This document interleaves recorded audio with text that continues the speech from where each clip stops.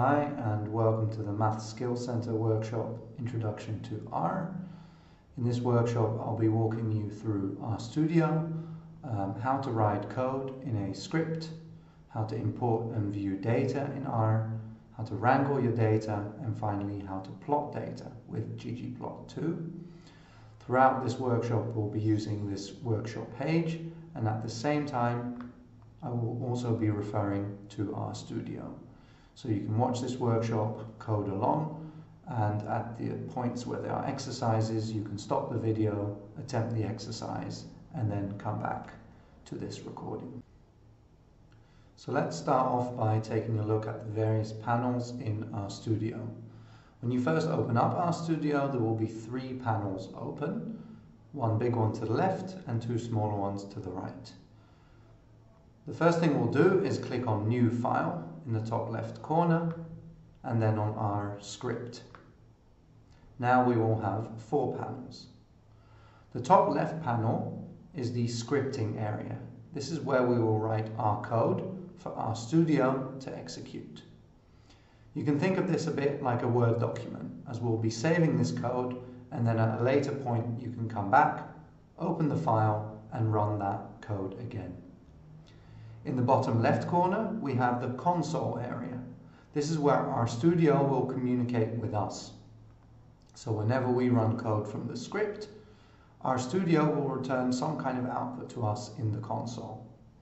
Now it's also possible to write our code in the console, however this is then not saved as part of our script. So it's better to always write code in the scripting area. In the top right we have the environment, and this is where RStudio will list all the files and objects that we create. So whenever we create or import something into R, it will appear in the environment. And finally in the bottom right we have various tabs. The one that is open right now is the Files tab, and once we download some files for this workshop and put them in an appropriate folder, they will appear in the bottom right.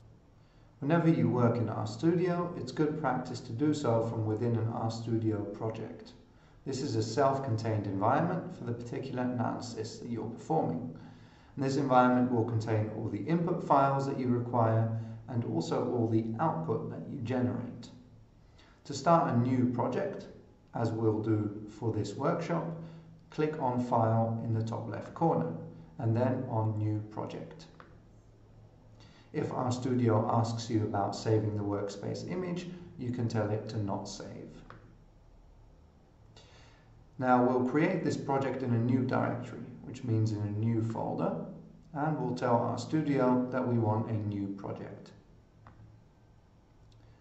We'll give this folder a name, for example, Introduction _to RStudio. Whatever name you choose, make sure that there are no spaces. Okay, so if you would like to have something that looks like a space, you can use lower dashes. And then RStudio will ask us where we want this folder to live. So in my case, I'm happy with the default location, but if you want to put it somewhere else, for example as part of your Documents folder, then you can click on Browse, navigate to your Documents folder, and save this new directory there. Once you've done that, you can click on Create Project. And then RStudio will open up the project for us. Once RStudio has opened the new project, you will see in the bottom right-hand corner that this .rproj file has appeared. This file marks our new project, and so whenever we want to open the project after closing RStudio, we can do so by double-clicking on the rproj file. The rproj file also marks our working directory. This is the location where R by default will look for input files, and also where by default it will save output files. Let's obtain the data for this workshop and put it inside our working directory or our project directory.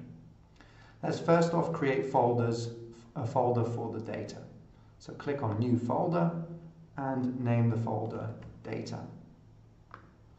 And while we're at it, we can also create a folder for our results. So again, new folder and results.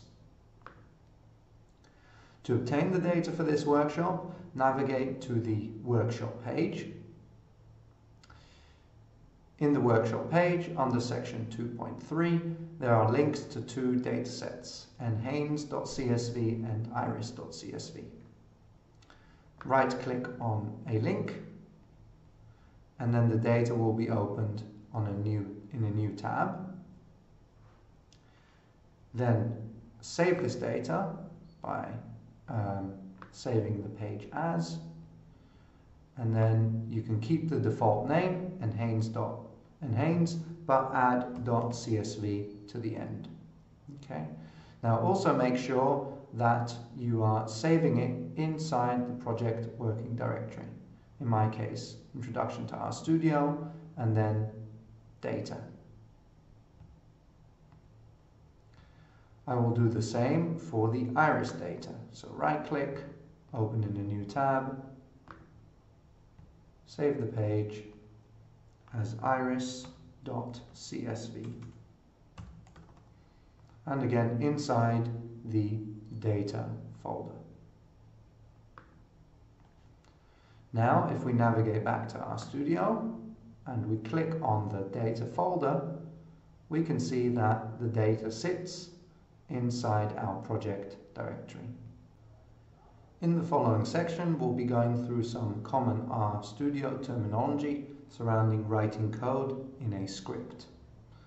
So I will navigate to RStudio, where first we will be looking at creating things in R. Now, anything that we create within RStudio is called an object. And whenever we create an object, we assign something to that object. For example, we might create the object named 4, and to this we can assign the number 4. Okay, so 4 is the value, the number that we are assigning using this arrow to an object named 4. Now, if we actually want to create this object, we need to click on Run. Alternatively, there's a keyboard shortcut.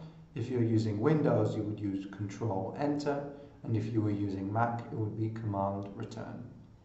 But for clarity, for you watching the screen, I will click on the Run button. So after I click on Run, we can see in the console that R has registered our request. Okay, it says, okay, you asked me to assign 4 to an object named 4. And in addition, we can see that something has appeared in our environment in the top right hand corner. So now we have an object named 4, which contains the number 4.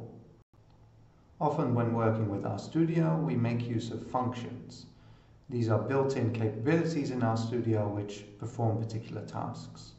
For example, we might use a function which rounds numbers for us. Now, whenever we use a function, we do that by writing the name of that function followed by brackets. So in the case of the round function, we type round followed by brackets. And notice here that even though I only typed opening bracket, RStudio automatically puts the closing bracket there for me as well. Now, inside a function, we specify arguments. Okay.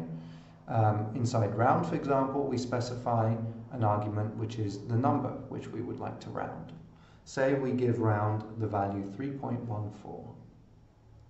If I then click on Run, then we see that RStudio returns 3 to us, which indeed is 3.14 rounded. Now, often when we use functions, we want to control their behavior. And we can do this with further arguments which take particular options. For example, the round function takes the argument digits, with which we can control the number of digits behind the decimal. So if we set digits to equal 1 and press Run, then RStudio returns 3.1 to us, which indeed is rounding 3.14 to 1 digit behind the decimal. You can now have a go at the first exercise of this workshop, which you can find under section 3.1.3, where you're asked to assign the value 6.667 to an object and calling round on that object. Often we want to work with more than just one value, and we want to have that data stored together. We can do this inside a vector. So a vector is an RStudio object which takes multiple values of the same kind. For example, we might create an object called numbers, in which we want to store a set of numbers. So again, we use the arrow to assign, and then we use C bracket. C bracket is the function with which we create vectors. And inside C bracket, we give the values that we want in the vector. So for example, 1 through to 6, which need to be separated by commas. Now if I press run, we see that numbers has appeared in the environment. Vectors don't necessarily have to have numbers, they can also have words, which in RStudio are referred to as strings. So we might create a vector called colors, to which we assign C bracket and a set of colors. Now it's important when you write strings in RStudio that you write them inside double or inside quotes. Then RStudio will recognize them as strings. So quote, red, quote, green, quote, blue. If I press run, we will now see in the environment that we have created the vector colors. Whenever you write code in a script, it's good practice to leave comments as part of your code. So these are pieces of text which RStudio does not interpret as code and can help you and others understand what is going on inside the script. Comments are preceded by the hash. So whenever RStudio sees a hash, it knows that the text that follows is a comment. So for example, above our colors piece of code, I could leave hash and say create a vector of colors.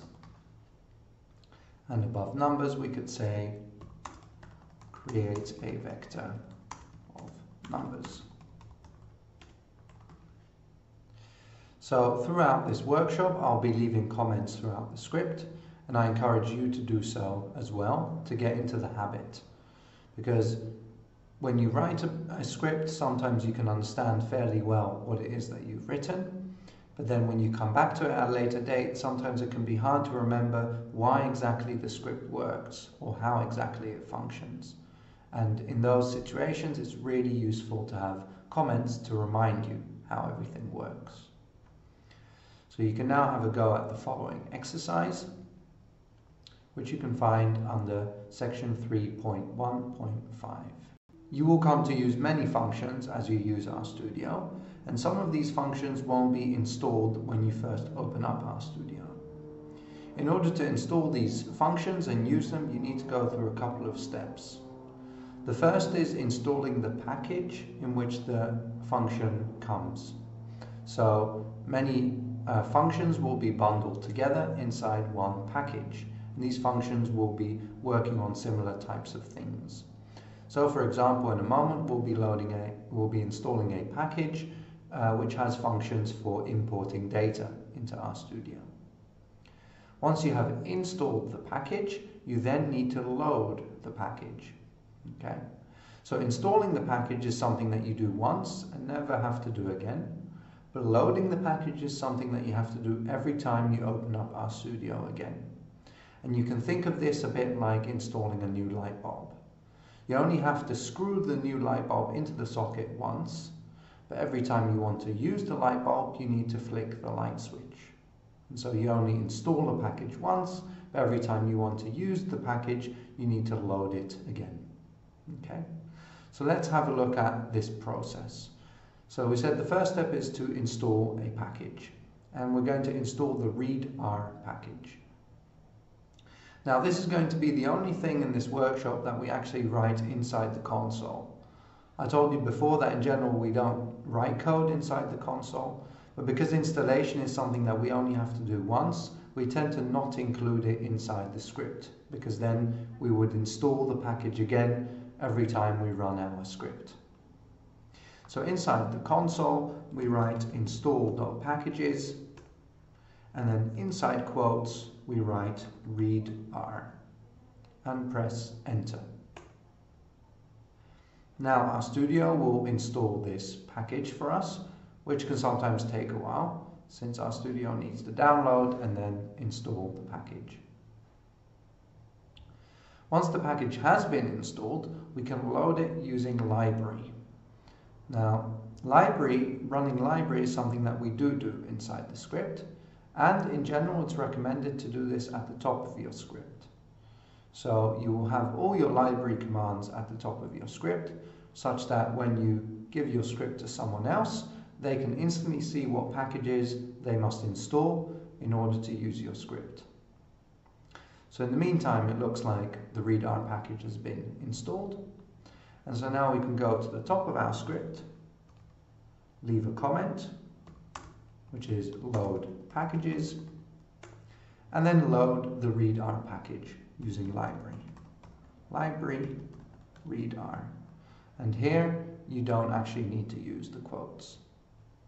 Now if I press run, we can see in the console that R has registered this command, and it seems to have worked fine because we haven't received any errors. Usually we do not want to be entering individual data points into RStudio inside a vector manually, because this is quite error prone and it requires a lot of time. So more commonly we want to introduce data from some kind of data file, and it's quite common to introduce data from a CSV spreadsheet. So let's have a go at introducing data from such a file. We'll leave ourselves a comment, importing the public health data, and we might call the object which will contain our data health _data. To this we assign something that comes out of the function read _CSV. And notice how read _CSV comes from the readr package, which we loaded earlier in this workshop. To read _CSV, we provide the location of our data, which recall we saved inside the data folder under the name nhaynes.csv. So to read CSV, we provide data/nhaynes.csv. We press run, and then we see that health data has appeared in our environment. Once we have imported data from a spreadsheet, we need to make sure that the data looks as we expect it to look, because sometimes errors can happen when we introduce data into RStudio. So we're going to go through a few ways of looking at our data. The first is to view the data set as a whole. So we can say view the whole data set, and we do that using the view function. Note here that we use a capital V. So view brackets health _data, and when I press run, this opens up a new tab where we can see the data set as a whole. This can be quite good for scrolling through the data, making sure that the columns look as we expect them to look, and that data looks as we expect it to look. The second option is to look at a reduced section of the data. Now, particularly when you have a large data set, say 10,000 observations in this case, it can be a bit unhandy to scroll through the data as a whole, and especially if you get many more columns as well, it can take quite a while to load the data in a new tab. So in those cases, it can be useful to look at the first few rows of our data. So view first few rows of the data. And we do that using the head function. So head bracket health _data. After pressing run, R returns to us the first 6 rows of our data in the console. And again, we can check the column names, we can look at the data itself, and R also tells us what type of data it believes each column contains. Next thing we can do is to look at the dimensions of our data. This we can do using the ncol and nrow functions. So, view dimensions of data with ncol health data. We get the number of columns, which is 5 as we expect, and nrow health data gives us the number of rows, 10,000 as we expect. Finally, we can get a summary view of our data using the summary function. Summary view of our data, running the summary function on health data. This gives us for each column a set of values. For columns with continuous data, such as age, we get the mean, the median, quartiles, min and max. And for some columns we also receive NAs. And these are rows for which data is missing. So in our height data, there are 1022 rows where data is missing. And with the weight column, there are 431 rows where data is missing. Now it's quite common, certainly in public health, to have missing data. So having NAs is not necessarily an issue.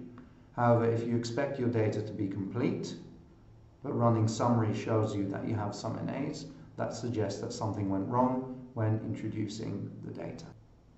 You can now have a go at the challenge at the end of section 4.3, where you will introduce the iris dataset into RStudio and view the data. Once we have imported our data and made sure that the data looks as we expect it to look, we can move on to data wrangling.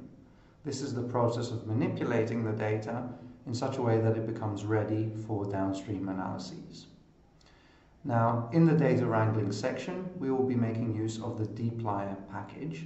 So before we move on to actually doing some data wrangling, you can have a go at the challenge at the top of section 5.1, where you will install and load the dplyr package. Once we have installed the dplyr package and loaded it using the library function, we can use the functions contained inside dplyr. The first function that we will use is filter, which can be used to filter particular rows from our dataset. So, for example, we might filter for female participants, in which case we can use the filter function on health data, where we say sex equals female. Now notice here the use of double equals sign. Pressing run shows in the console data that only contains female participants. Filter can also be used with continuous variables. So for example, we can filter for participants with height less than 170 centimeters, in which case we would type filter bracket health data with height less than 170. After pressing run, we can see that height of remaining participants is below 170. To select particular rows, we use the select function, also from the dplyr package. So we might want to select specifically the ID column and the height column. So select ID and height columns. And in that case, we would type select, the name of the data, so health lower dash data. And then we would provide within a vector the names of the columns that we wish to keep. So in this case, C bracket ID, comma, height. Pressing run, we see that only 2 columns are left, which are the columns that we requested. We can also use select to remove particular columns that we are not interested in, so explicitly say which columns we don't want. So for example, if we wanted to remove the weight column, we could say select with health lower dash data minus C bracket weight. And so the minus is telling R that we want to remove this particular column. And we see all columns are left except for weight. Now finally, we can save one of these data sets to a new object. So for example, if we wanted to remove the weight column, we could say health data no weight, so we provide a new name, and to this we assign what comes out of select health data minus C bracket weight. So I'm just going to copy and paste, leave a comment, remove the weight column, and create new object. And if I run this, we can see that we no longer have the data printed to the console, but instead we have a new object in our environment. It is quite common to perform multiple data wrangling steps one after the other, and there are various ways in which we could do this. So the most tedious way to do this would be to create a new object for every step in our data wrangling. So we might start off by introducing health data into RStudio using readcsv, then creating a new object called health data no weight, where we remove the weight column, and maybe then we would have another step where we select for female participants and create a new object.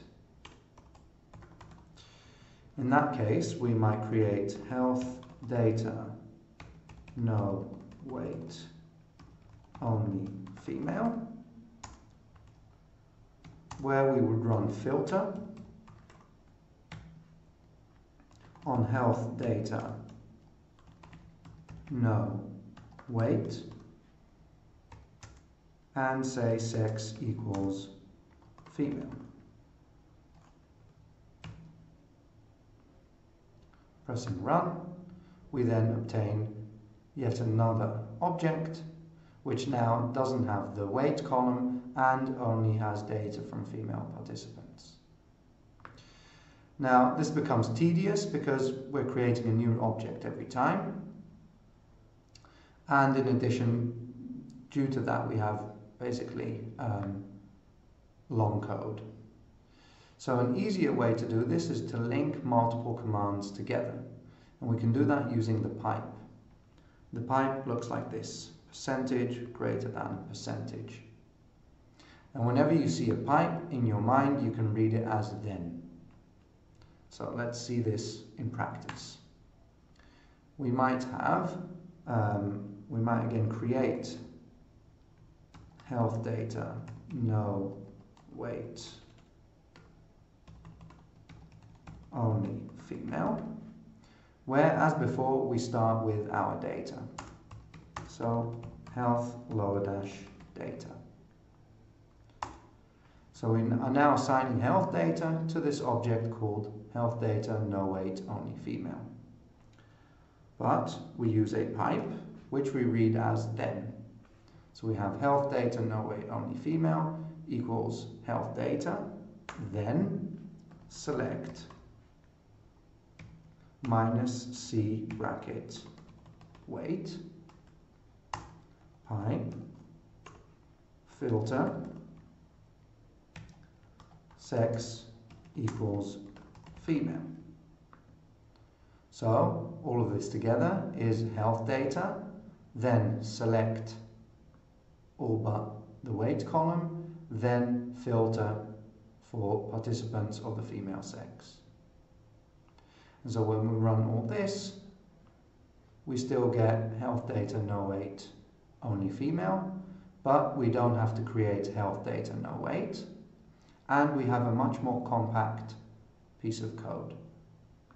Okay, so data wrangling with the pipe. Notice that when we use the pipe, we no longer have to specify the data inside select and filter. This is because the data is passed through by the pipe. So the pipe passes health data to select, and then what comes out of select is passed to filter again by the pipe. You can now have a go at data wrangling on the iris dataset on the challenge under section 5.2. In addition to filtering for particular rows and selecting particular columns, we might want to create a new column based on existing columns in our data. For example, we might want to calculate the BMI of participants based on their height and weight. Creating new columns is done using the mutate function, which also comes from the dplyr package. So let's have a go at that. We leave a comment that says create BMI column, and we're also going to save this in a new object. So we might say health lower dash data lower dash BMI. To this we assign health data, then for pipe mutate. Okay, so with mutate we're going to create this BMI column. So to mutate, we provide the name of the column that we want to create, in this case BMI, equals, and then we tell mutate how to create this column. Now, in the case of BMI, this is calculated by weight divided by height, and height is divided by 100 in this case, squared. Okay. Now the exact calculation of BMI is not the important point here. The important point is that with mutate, we are creating a new column, which is called BMI. And we're saving this to the health data BMI object using the pipe. Okay, so pressing run and clicking on health data BMI or using head.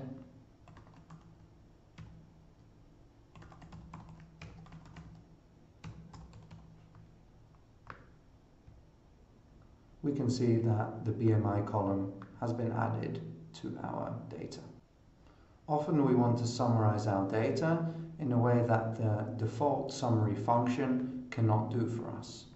So we need to give our more specific instructions on how we want the data to be summarized. For example, we might want to summarize our height data grouped by sex. So we'll leave ourselves a comment, summarize height grouped by sex.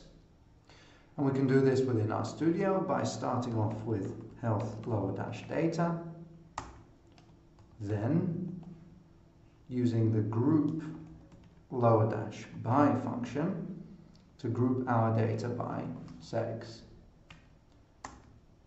and then piping to the summarize function. Now notice that this is summarize rather than summary, which we used earlier on. So summarize. Inside summarize, we can define how we want the data to be summarized, and everything that we define needs to have a name.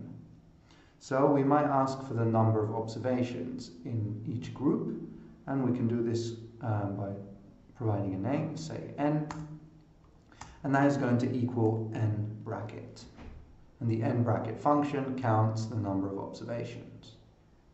Then outside the bracket we type comma, enter, and then we write the next thing that we would like to have summarized, which is going to be the mean.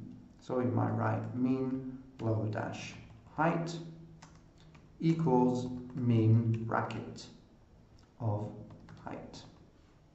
Okay, here RStudio will calculate the mean height grouped by sex and store this under a column called mean lower dash height.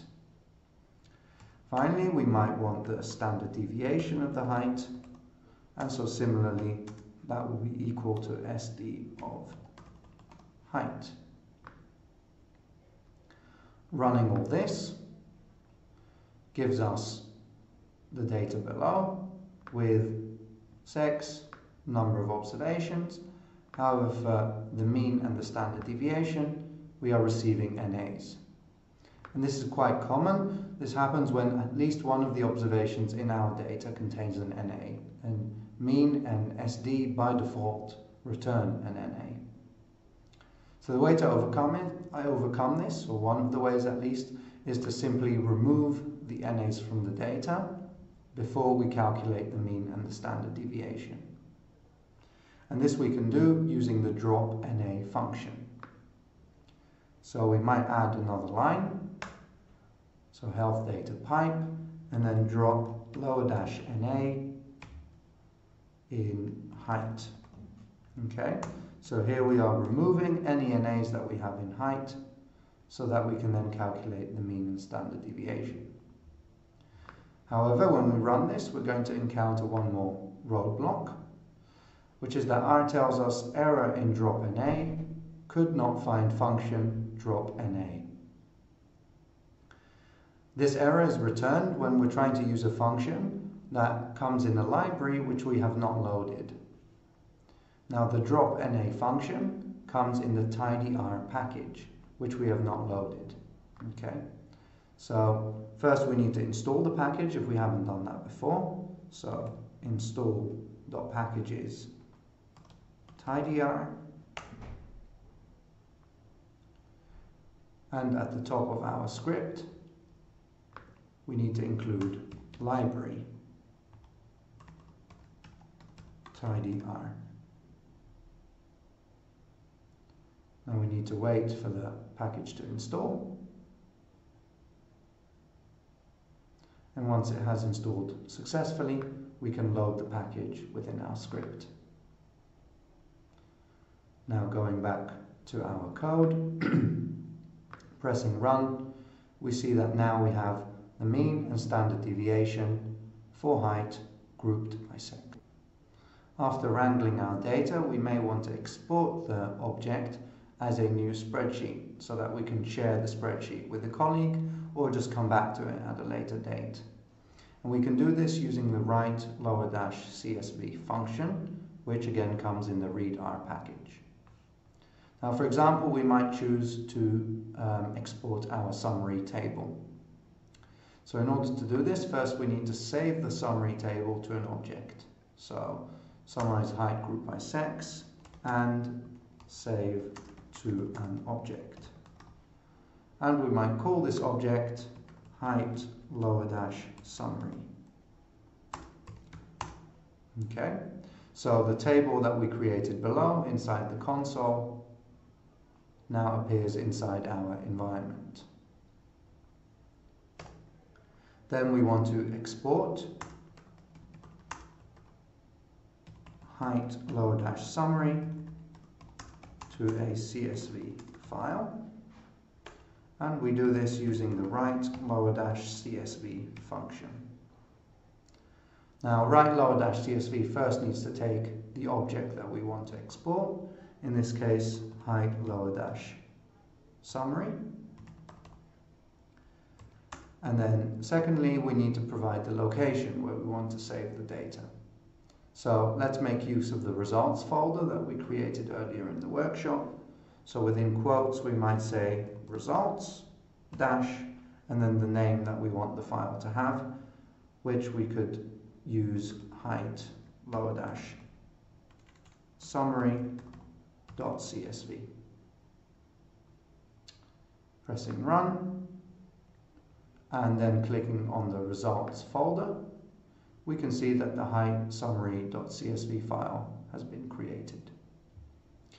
You can now have a go at the challenge at the bottom of section 5.5, where you will do some data wrangling and then export the data to a CSV file.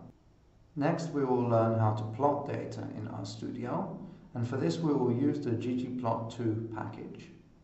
So first we will install the package using install.packages ggplot2, and while that is installing, we will scroll to the top of our script to include library ggplot2.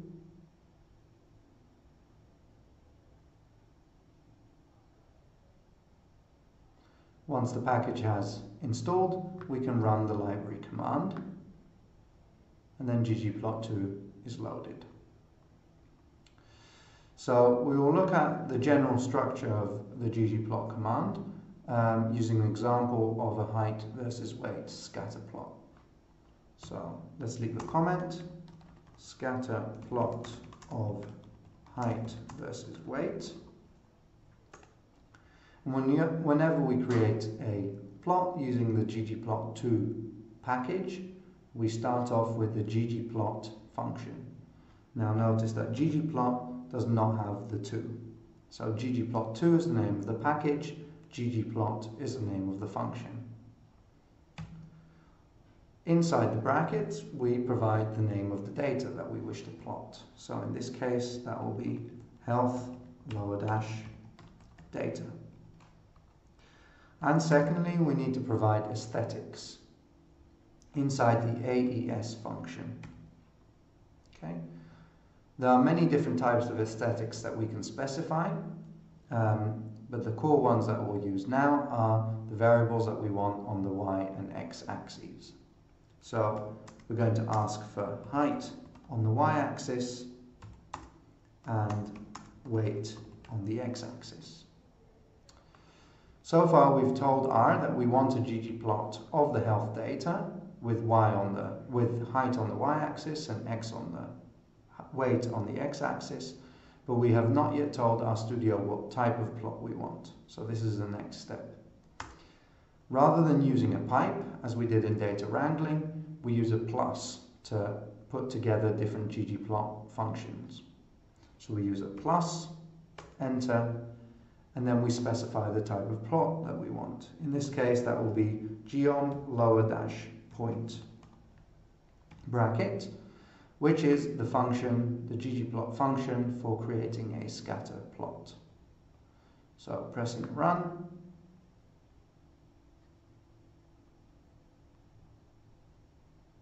we see that RStudio has created the scatter plot for us. We also receive a warning here about removed rows with missing values.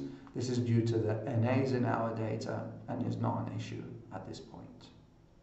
You can now have a go at the exercise at the bottom of section 6.2, where you will try to create a box plot using ggplot. The ggplot2 package offers many different types of plots, and in addition, all the plots are very customizable. It's practically impossible to remember every single ggplot function, and so often when we are trying to create a plot of a particular kind, we consult Google for the specific function that we're looking for. So for example, say we wanted to add a title to our plot, but we couldn't remember what the function is to add a title. Well, in that case, we might Google ggplot add title. And then we would receive a set of tutorials. This is quite common when consulting Google for help with RStudio.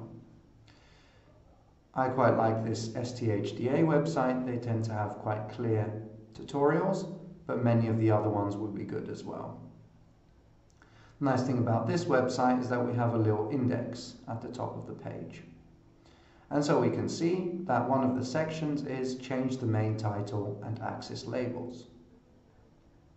So clicking on that takes us to a section where we are advised to use GG title. We also see this P+, and we might not be 100% sure of what that means, but that doesn't really make a difference. So one thing that you learn once you start to use these tutorials is that you don't necessarily have to read the entire tutorial to see what is going on. We can see here that the tutorial says we can change the plot titles using GG title. So we can just take that from the tutorial and see if it works inside our code. So returning to our code, we might now modify the comment and say scatter plot of height versus weight with title. Add a plus, and then say GG title, in quotes, height versus weight in the NHANES data. After we press run,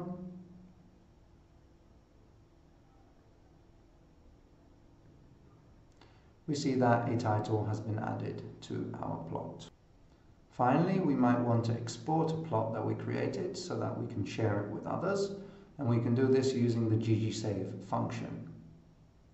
Now, ggsave will save the most recent plot that we created. So in my case, the most recent plot was the height versus weight plot with the title. So if I run ggsave, that is the plot that will be saved. So we tend to stick the ggsave command right after the section of our code where we create a plot of interest. So run ggsave, and there's a couple more things to notice about ggsave besides it saving the most recent plot. The first is that we need to provide a location for our data, and so we might again use the results folder. And we might call the plot height versus weight plot. So we provide a name and we provide a file extension. Now we might say PNG. ggsave will recognize PNG and then create a PNG file for us. But ggsave can create many other types of files as well. So you specify the type of file that you want inside the name of the file that you create. Okay? Running ggsave, I can then see inside files and results that the height versus weight plot has been created. You can now have a go at the challenge at the bottom of section 6.4. Before closing RStudio, always remember to save the script that you have been working on, such that you can return to it at another point in time. You can do this by pressing on the floppy disk in the top left-hand corner. When you close RStudio, it might ask you whether you want to save the workspace image to r.rdata. Here R is asking you basically whether you want to keep the environment that you created. Usually this is not necessary because you can recreate the environment using your script, so this will unnecessarily take up disk space. So when this is asked, you can just say don't save.